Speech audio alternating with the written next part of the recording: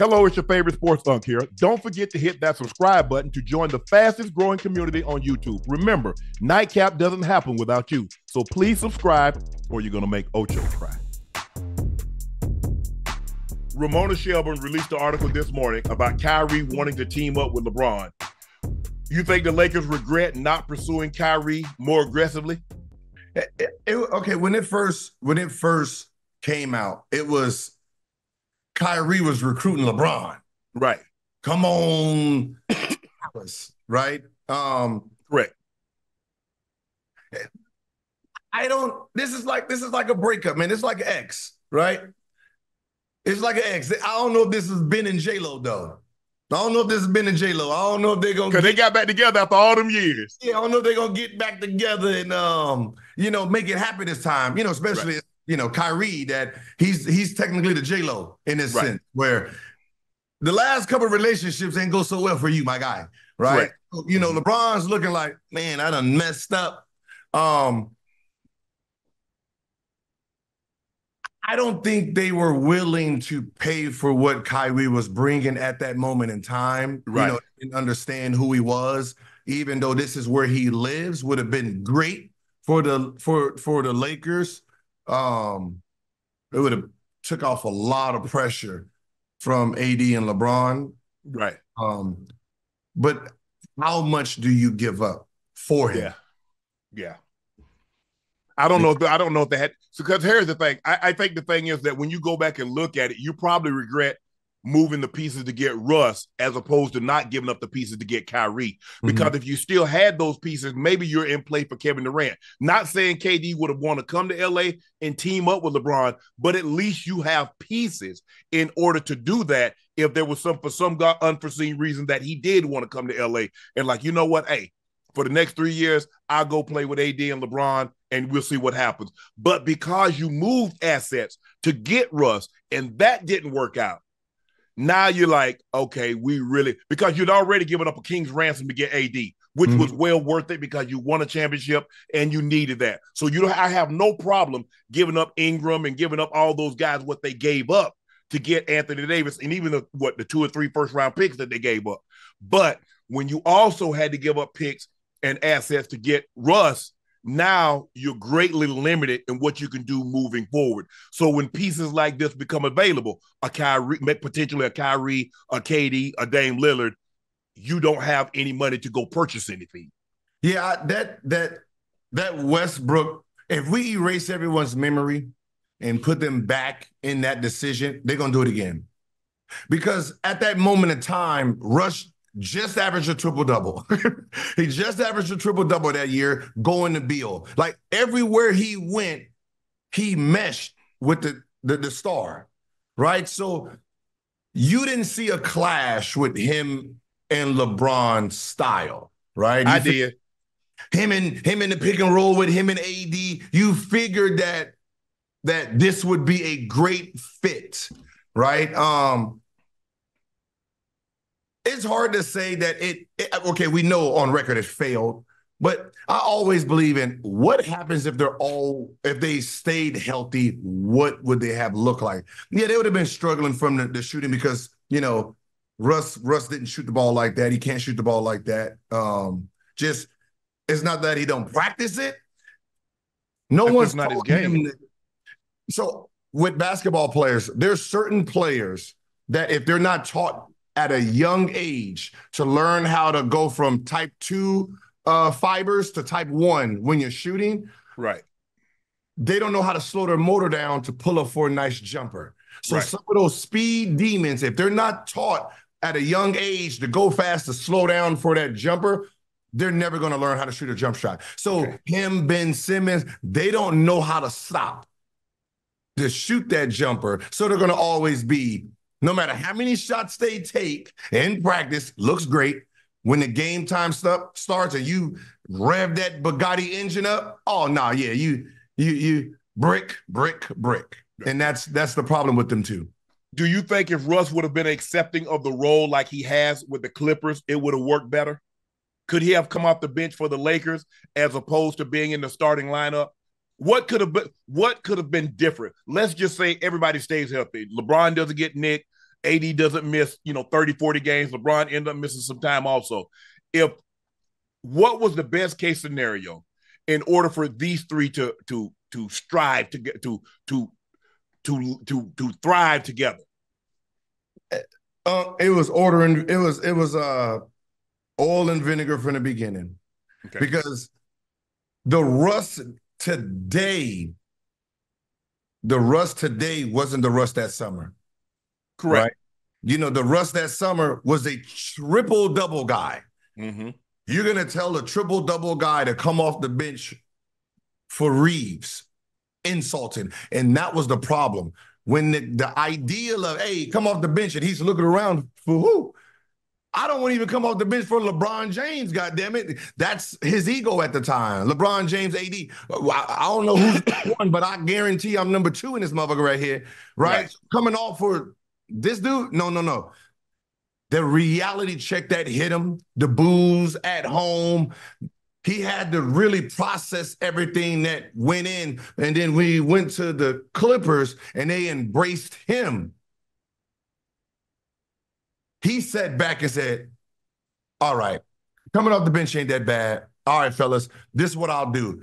And it was his idea. But it had to take that type of ass whooping from the media, the fans, and reality. The Laker fans. The reality of, I'm not the triple-double guy anymore. They don't need me to be that guy, right? I can still get my shit off if I need to, but we're a better team if I can control the second unit and let Harden start. That was not happening with the Lakers. Same thing with D'Lo, right?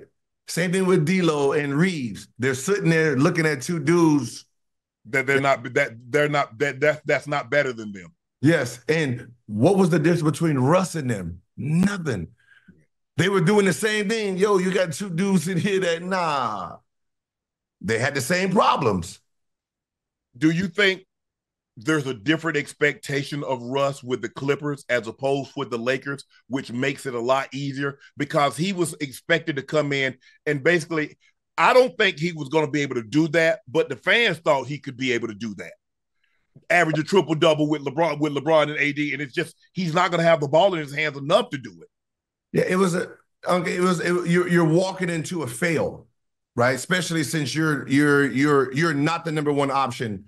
Right. Right. You're coming in, you're the triple-double guy. If you don't average a triple-double, the same triple-double you averaged a year before, it's going to be a failure anyway. Especially if we're not winning. There's no result of these. You second guess what country Wayne following Cat, right? Right. It's a great interview. Yes. But you're not Cat, goddammit. Whoever followed that performance was going to fail no matter what, because that was a performance. Yes. We're expecting, I know he was like, man, let me redo mine. Let me redo mine real quick. Let me go back into the studio.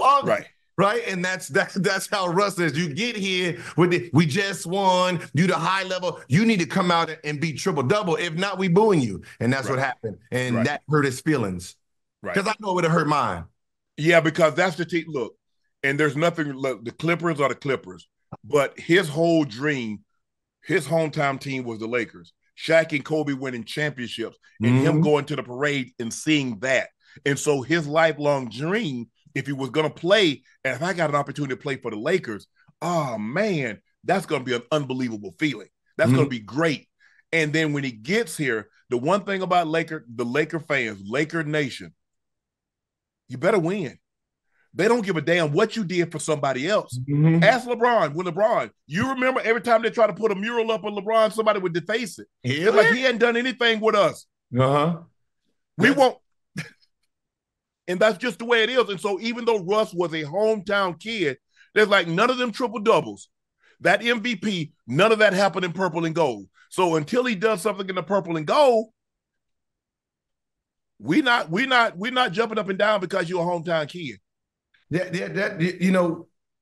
Los Angeles is the type of city that needs to see you grow, right? They need to see you from here to here to really understand appreciate your path. AD won a championship. Yes. We still booing you. Yes. Nah, we don't like this performance. You won a championship for us, and we're still not happy with what you're doing. Right. Because you didn't build nothing here.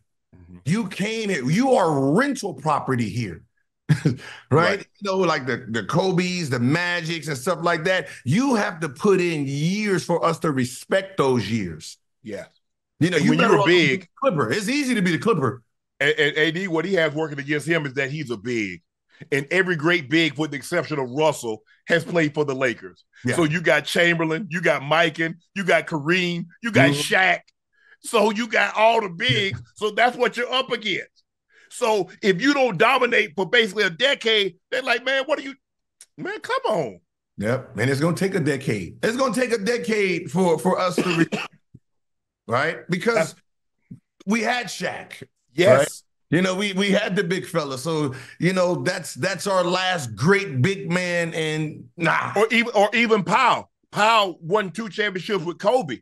And although he was not as dominant as Shaq and Kareem, obviously, you're talking about, you know, transcendent figures with Shaq and Kareem and Chamberlain and Mikan in Minneapolis. But when you play a position, the Lakers are known for bigs.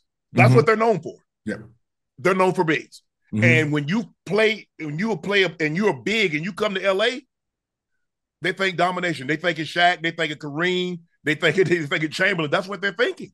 And so you give them 25 and 12. They're like, and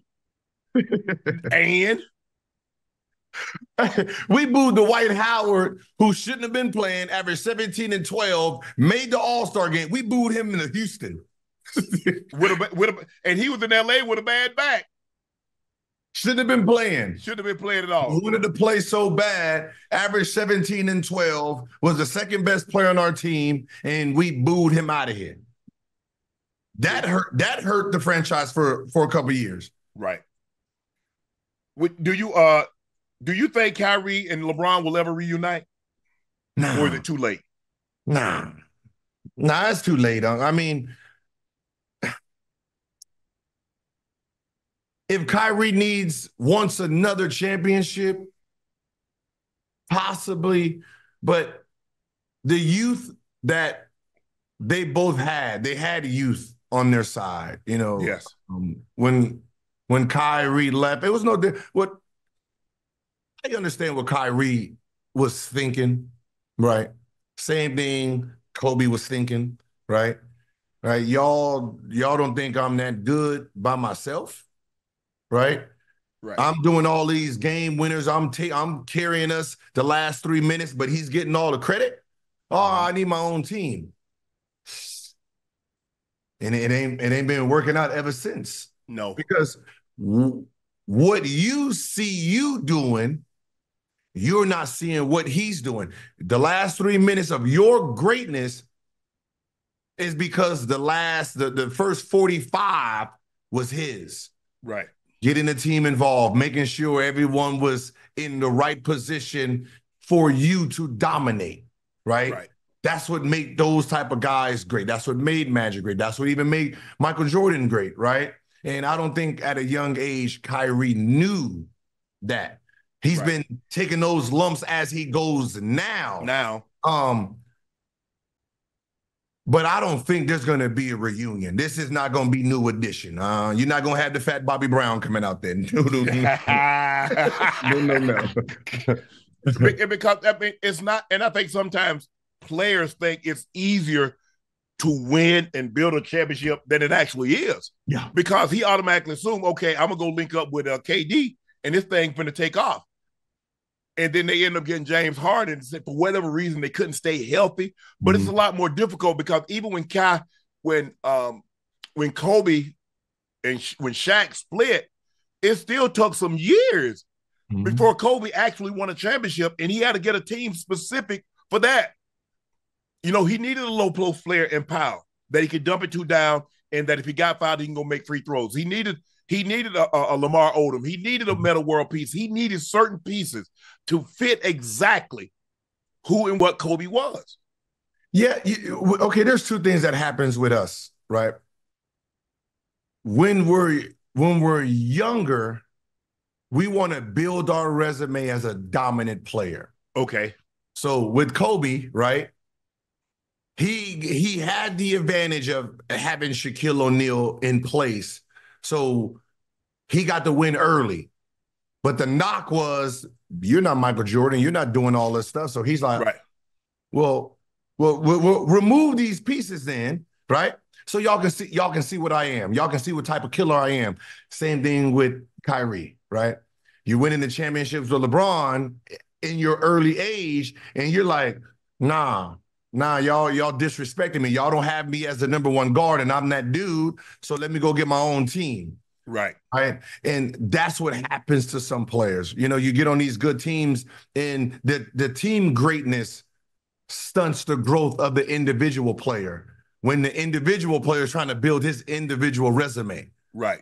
You know, it's easier for me, like Luka right now, it's easy for me to do the damage now, then go be a winner later. Right. If I'm a winner now and win, it's hard for me to build my resume after that, because now you're expecting winning when I'm trying to be selfish as an individual. Right. Windhorse said today, I don't know what's going to happen with LeBron in 2025. I feel like LeBron is going to play next year, but I don't know if it's going to be for the Lakers. Could you see a scenario in which LeBron is not playing in a Lakers uniform? Hell. Who said that? Brian Windhorse. He wrote an article today. He said it today. Oh, man, he should be fired, man. Come on, man. You don't come all the way to L.A., man, get this good-ass weather over here and then go back to something. No, that's not how that works. Once you get to the sunshine, you're doing anything to stay here. Right. Right? I don't know if y'all know what happens outside of L.A. It's cold out there. Yeah, it's very cold. It's very cold out there in them streets. Them airports is cold. They're coming home and your whole car under snow. That happens. When you come to LA, you in Beverly Hills, life seems happier, right? Yes. It's happier when you walk outside and it's sunny versus it's snow and it's rainy and miserable, right? It's easy to just wake up even though that smells like bud, but right, you know, the palm trees, right? You know what I mean? Right. And so it's hard once someone gets to LA. It's really hard for them to just want to leave. You're going to have to trade LeBron. Well, I don't see that happening because he's still a draw. He's still playing at an extremely high level. He's averaging 25, 7, and 7 in year 21. And I'm sure there are a lot of other teams that would want him just for the draw, but he's not just a draw. He's still a damn good. For me, he's still a top 10 player for me. Yeah, look, one, Pelinka himself, he don't have more power than LeBron. Correct. Not in this NBA, right? So there's never going to be no scenario where he thinks he's just about to trade LeBron to any damn where. Right. That's not happening, right? So if LeBron do leave, it's because LeBron traded himself. There's no scenario that Pelinka or Jenny's going to do that doesn't have LeBron making the call 100%.